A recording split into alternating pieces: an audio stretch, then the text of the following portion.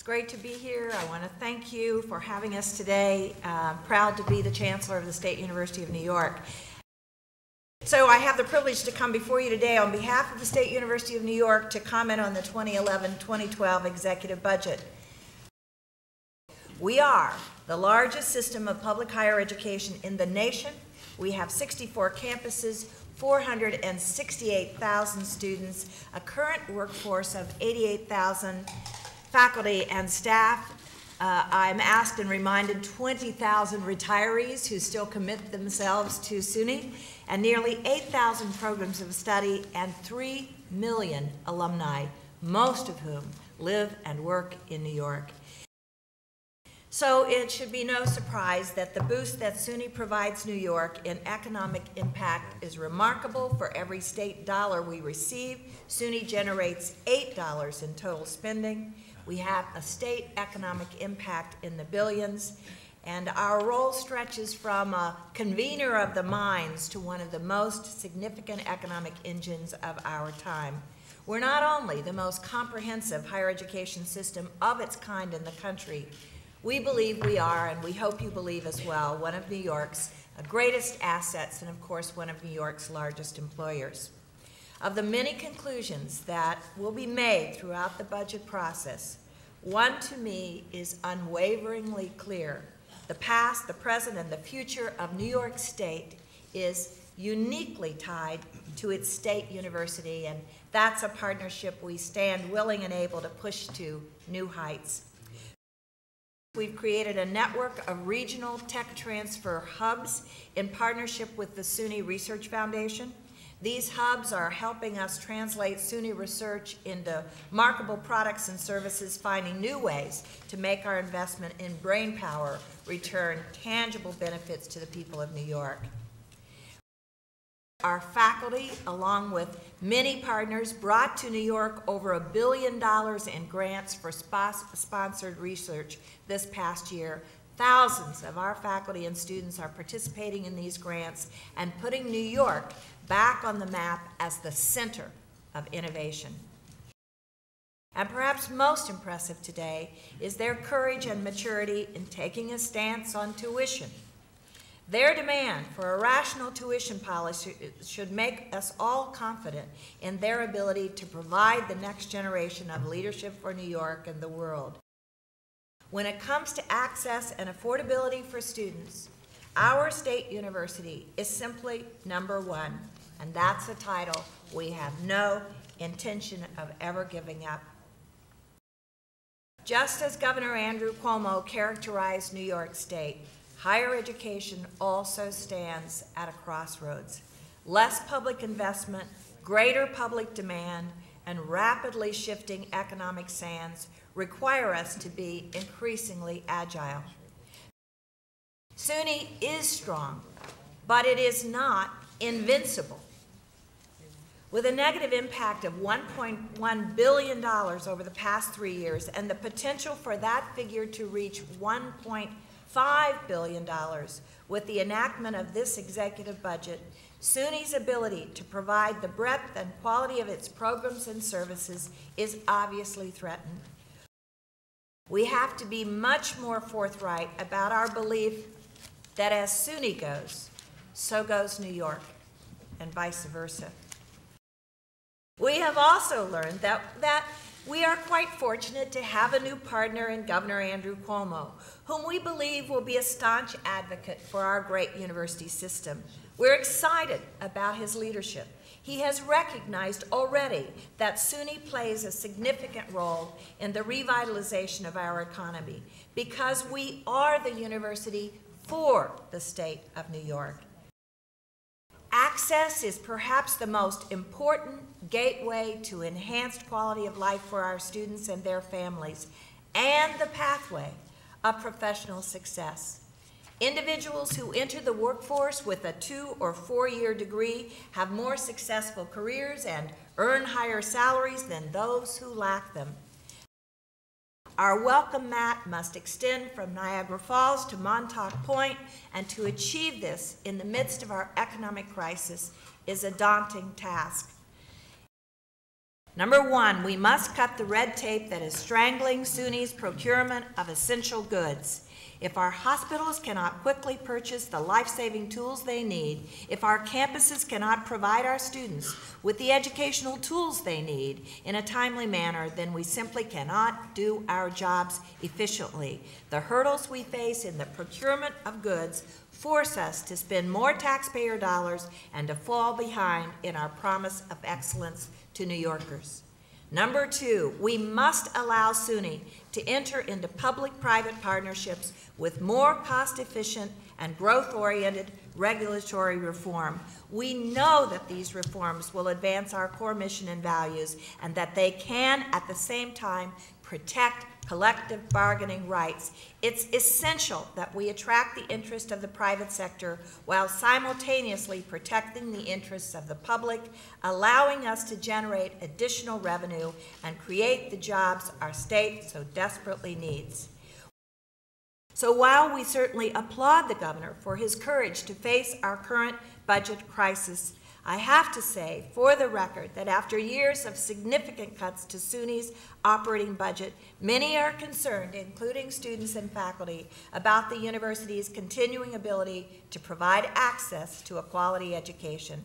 Yet the state's economic reality cannot be ignored, so in an effort to balance support for our critical mission against the economic realities of our time, we must at the very least begin a genuine and productive discussion regarding the state's long-term commitment to the State University of New York. This year's budget proposal completely eliminates what was left of their state support, $179 million. Factor in $25 million in increases in state retirement bill and a yet-to-be-determined level of Medicaid cuts, conservatively estimated at $30 million, and we're looking at an impact of approximately $209 million in the upcoming year, bringing the four-year impact to just 3 hospital facilities to over $700 million. A cut of this magnitude will have a devastating impact on the hospital's ability to deliver critical care to over 1 million patients per year, educate New York's future healthcare workforce, and continue to be major employers in their communities.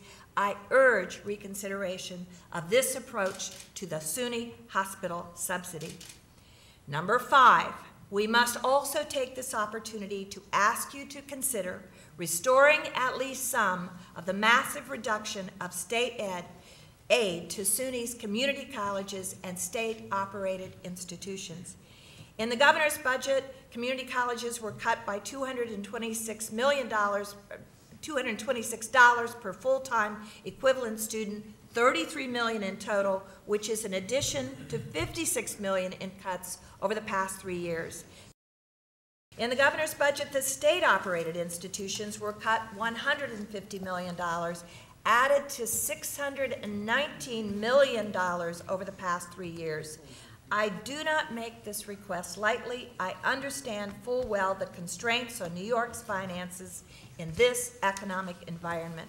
However, I feel strongly that we owe it to all of our constituents, especially our students, faculty, and staff, to advocate for this reinvestment. Over the last 48 years, SUNY has been allowed to raise tuition only 13 times. The smallest tuition increase was 7%, $310 in 09-10. The highest increase was 43%, $650 in 1991-92. 17 times since 1963, a first-year student entered SUNY and during their college career either never had to pay a tuition increase or, as others saw it, 2 or 3 increases in a single college career. SUNY needs a tuition policy that is fair, predictable, and responsible. Fair because it protects access and affordability. Predictable because it allows students and families to be planful over a 5-year period. And responsible because all of it is invested in completion. I know we put a lot on the table today. It is no small task to run the nation's largest state university and is no small responsibility for you, the state it serves. There will always be spirited discussions around the best way to move the university forward. But in the end, everyone in this room wants the best possible system of public higher education for New York State. We have always sent revenues back to the campuses when they generated income from commercialization and tech transfer. We will continue to do that, only we think these hubs will facilitate that. We think the hubs will create jobs, and we're working diligently to actually speculate on a number of jobs through these tech transfer hubs. We hope to link these hubs to the governor's plan for regional economic development councils in the 10 regions of the state so that we can employ more people, create more jobs, and send revenues back to the campuses. The point being made about access and completion really challenges the assumption that what SUNY really needs to do is just make sure its doors are wide open. Because once a student comes to campus, 2 or 4 year, they come with an expectation that they will be able to take courses in their major and complete their degree. Let me just say that we are trying to run this university system in a way that guarantees that when students come to our campuses, they can get the degrees they expect. So access is a two-pronged relationship between getting in and having it available to you at an affordable price and graduating and going to work. There is a national movement because of the decline in state support to privatize public universities. This is totally anathema to us. This is not our direction. We are a public university. We've got to figure this out. But in other states, the immense reduction in state support has caused them to talk about this notion of privatization. We do not. We will not. We should not.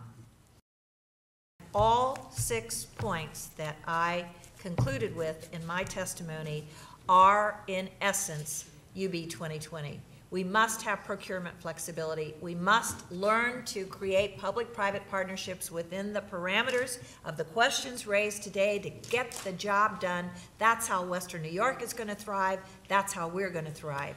The whole notion of the balance between the thing called maintenance of effort and the thing called a predictable, responsible, and fair tuition policy over a 5-year period, just like a construction fund, is going to give you immense opportunity in Western New York.